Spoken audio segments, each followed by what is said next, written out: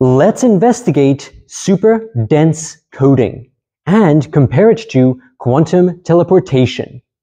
In this video, we're going to analyze quantum circuit diagrams. Let's consider two scientists called Alice and Bob. These scientists are going to follow the procedure for superdense coding, which I will abbreviate as SDC.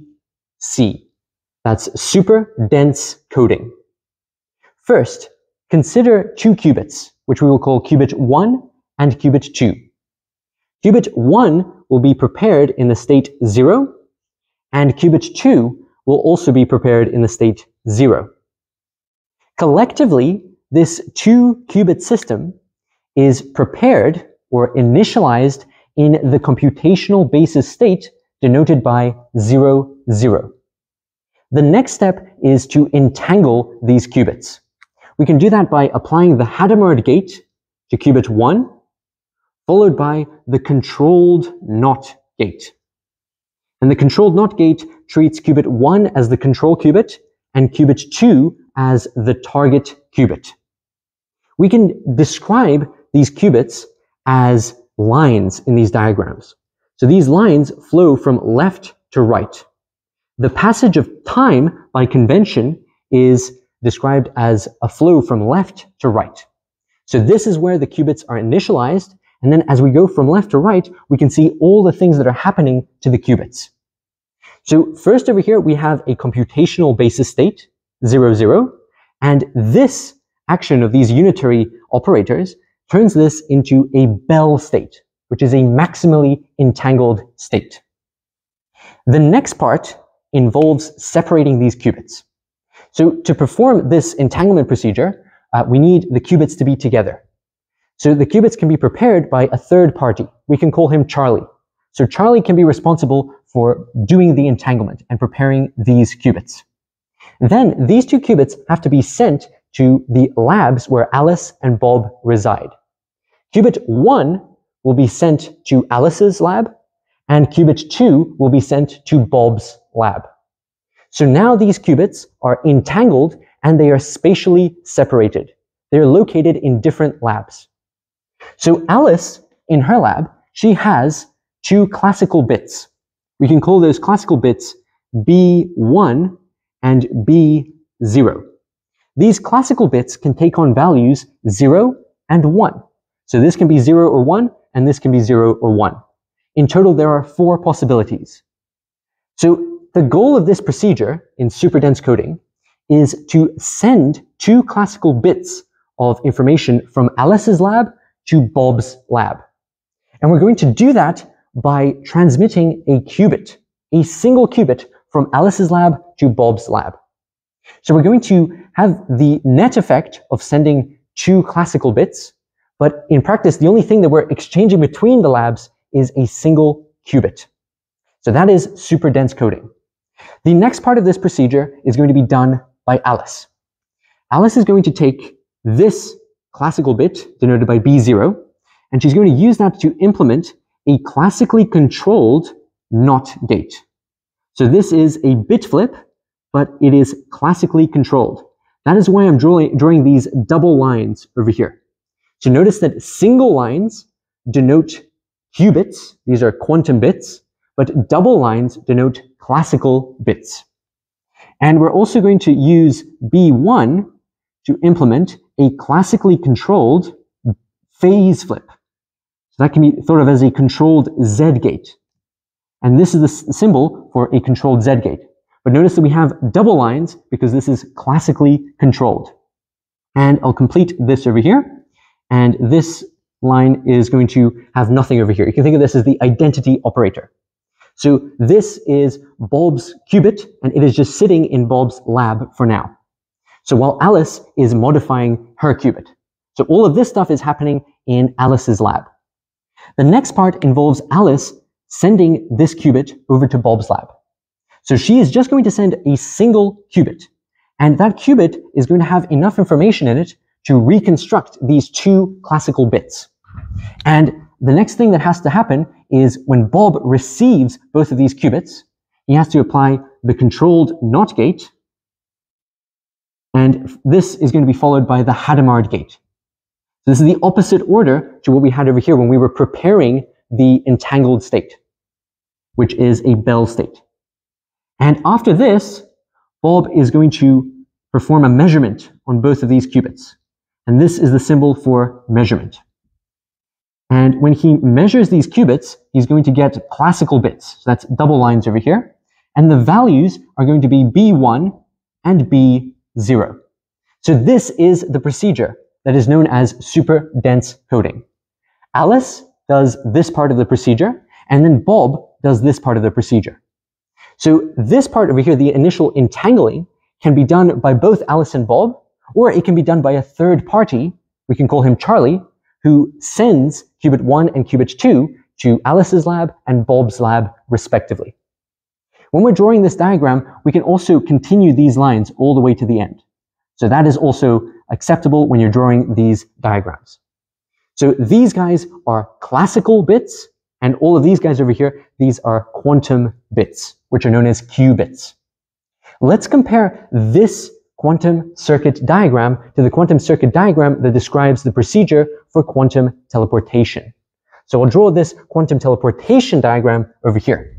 And we can abbreviate that as QT. That's quantum teleportation. Quantum teleportation involves 3 qubits. And these 3 qubits are initialized in some general state psi, which resides in Alice's lab, and the remaining 2 qubits are initialized in the states 0. So we have 0, 0. And we begin by starting with this entanglement procedure again. So we apply the Hadamard gate, and then the controlled NOT gate. So that produces a Bell state, which is maximally entangled.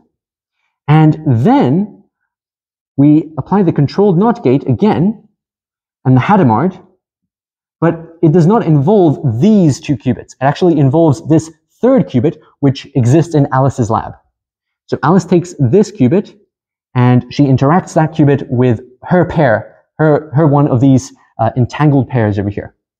And after that, she performs measurements. So we have the symbol for a measurement and a measurement. And the results of those measurements are going to produce bits, classical bits. And we can use those classical bits to implement classically controlled NOT gates and Z gates, or bit flips and phase flips. So here we have a double line, because this is a classical bit, and that goes down all the way to here. And this is what Bob needs to do when he receives the information.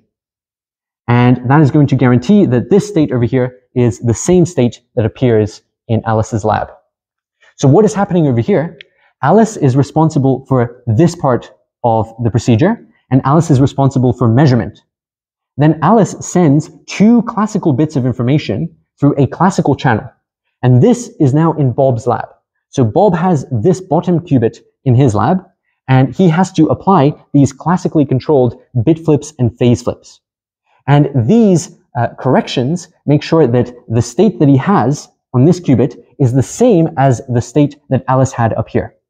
In this process of quantum teleportation, this state gets destroyed. So that's actually a consequence of the no cloning theorem. You're not allowed to make exact copies of qubit states, but you are allowed to teleport them if you utilize the property of entanglement. So this procedure has the net effect of teleporting a qubit state from Alice's lab to Bob's lab. The thing that they're actually sending between each other, Alice is actually sending 2 classical bits. So that's the opposite of what is happening in superdense coding. In superdense coding, a qubit, a single qubit, is being sent between Alice's lab and Bob's lab. And the net effect is to communicate 2 classical bits of information. So it's exactly the opposite procedure that we're trying to do. And you can see that the quantum circuit diagrams are composed of similar components. So you have this entanglement part and this unentanglement part. So we have entanglement, and then we're untangling them. And you also have measurement present over here and over here. And you also have the classically controlled bit flip and phase flip. That's present here and over here. But the tasks that Alice and Bob need to do are a little different. Over here, it is Alice that is responsible for implementing these classically controlled bit flips and phase flips. And Bob is responsible for unentangling the qubits and then measuring them. But in quantum teleportation, it is Alice that is the one who is performing measurements and then sending classical bits of information. So this requires a classical channel to send 2 classical bits, and this requires a quantum channel to send this first qubit over here. So at this stage in the quantum circuit, this is happening in Alice's lab, and this stage over here, this is happening in Bob's lab. So Bob can only do this once he receives that qubit from Alice. So now what I want to do is examine some important stages in this quantum circuit.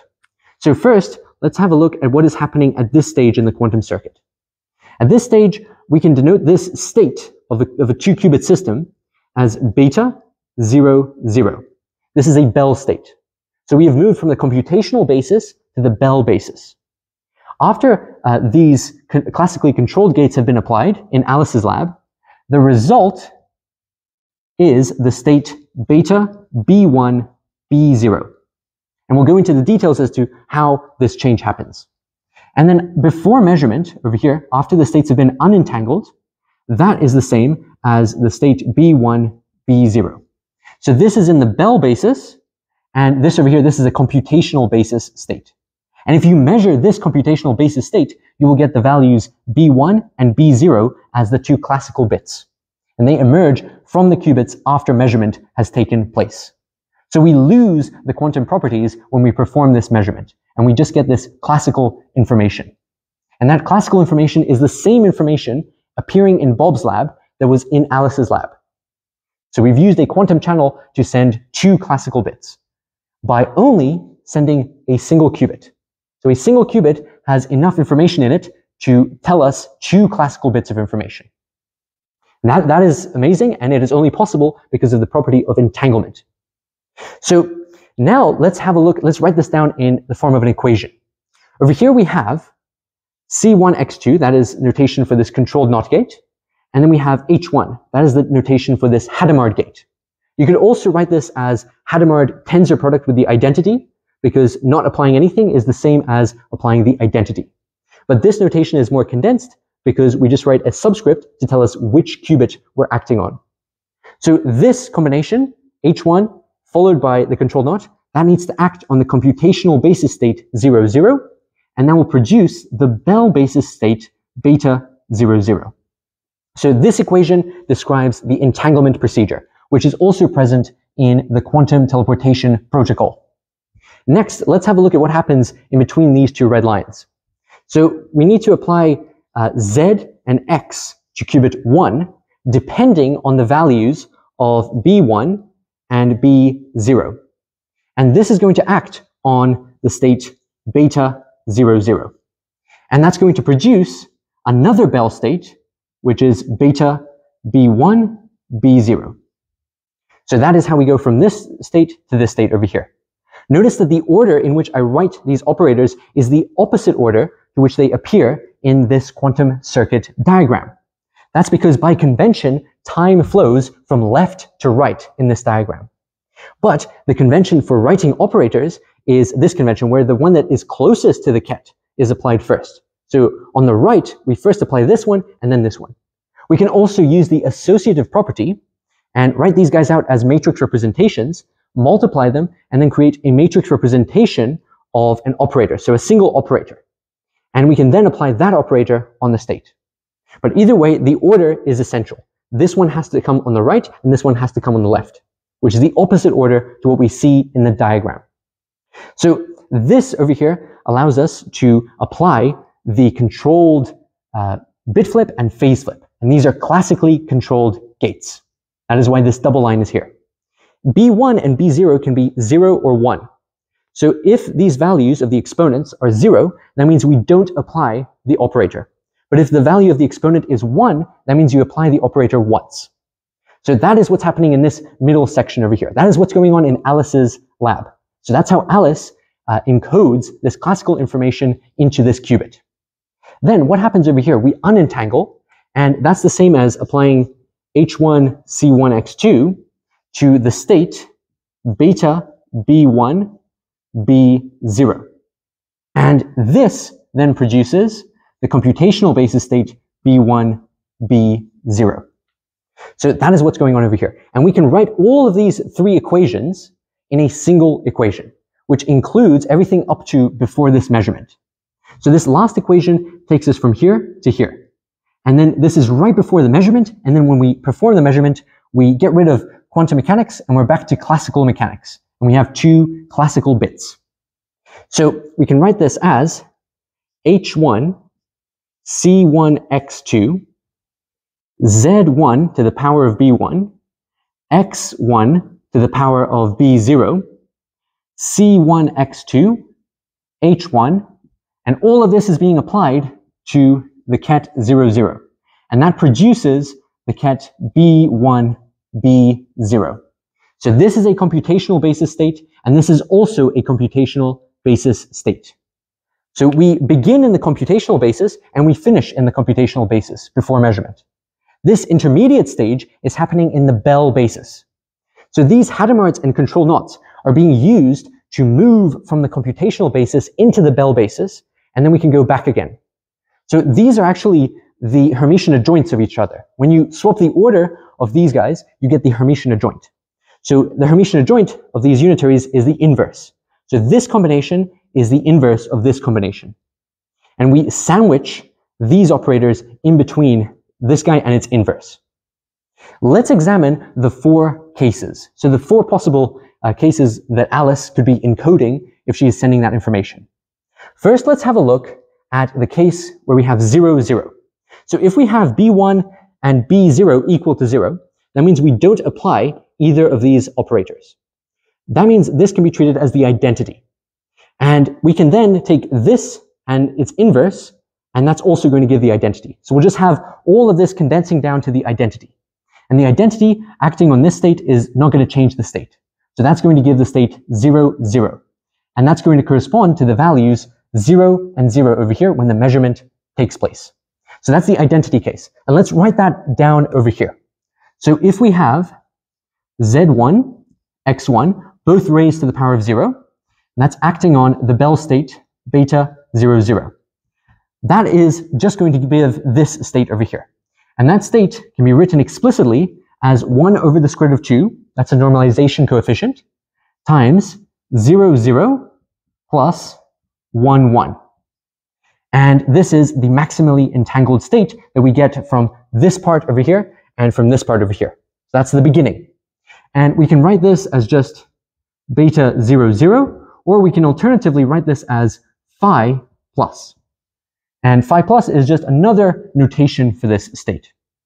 Now, let's have a look at the case where we have Z1 and X1 raised to the power of 0 and 1. So if we do this, we're just going to have a bit flip on the first qubit. So a bit flip on the first qubit, what is that going to do? Well, it's going to take this 0 and this 1, and it's going to swap them. So that's going to produce 1, 0 plus 0, 1.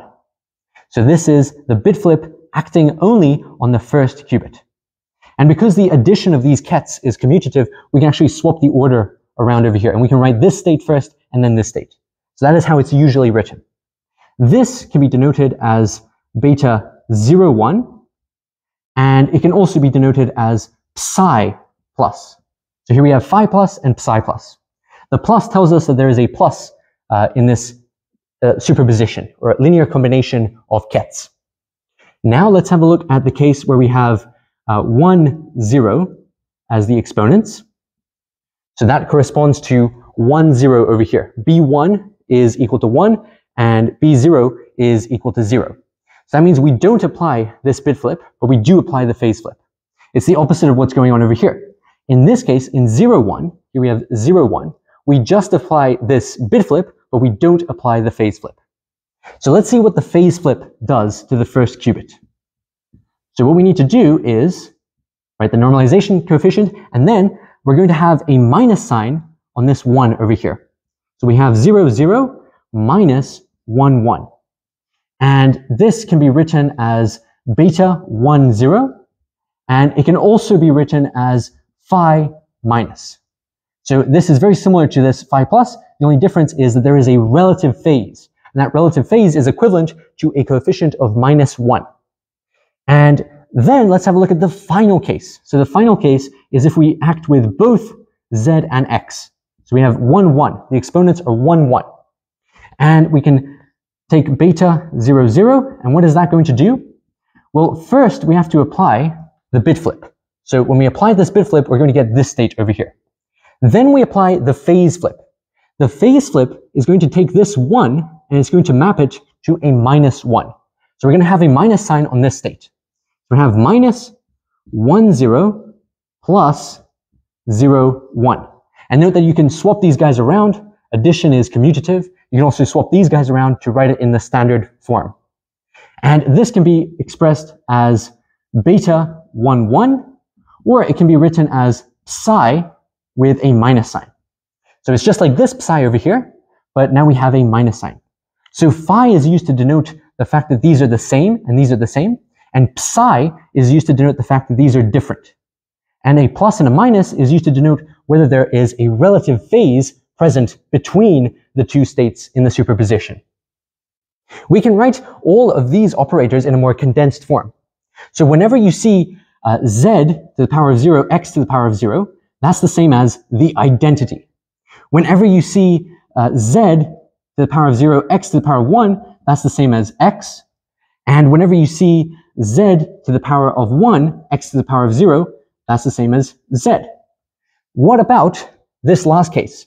What about z to the power of 1 and x to the power of 1? This 1, 1 case. That's actually equivalent to I times Pauli y. So here we have the Pauli y matrix being multiplied by a coefficient of plus I. And if we were to swap the order over here, we would have a coefficient of minus I. So these guys, if you swap the order in this product, you will get a minus sign introduced. So if you apply both a bit flip and a phase flip, it's the same as applying Pauli y up to a phase vector, up to this coefficient, which is a global coefficient on this state over here. So that's this value of plus I. So this is what these operators are equivalent to. Notice that I have specifically written 1 as the subscript for all of these operators. That's because they are only acting on the first qubit. That is this qubit that gets sent to Alice's lab. So they are not acting on Bob's qubit. Bob only gets to deal with this first qubit when Alice sends it to him through a quantum channel. So these are the 4 cases. This is what Alice has to do to her qubit in this entangled pair in order to communicate these 2 classical bits of information. So that's what she has to do to prepare the state before she sends qubit 1 over to Bob's lab. And then Bob can unentangle that state and take it from the Bell basis back to the computational basis. And when it's back in the computational basis, he can measure that state and it's going to give the values that Alice was intending to communicate. So you can see what has happened over here. We have looked at every possible case for this superdense coding and all the things that Alice needs to do. So hopefully this video was helpful in understanding superdense coding and quantum teleportation. We compared both of the protocols and we looked at them visually through quantum circuit diagrams.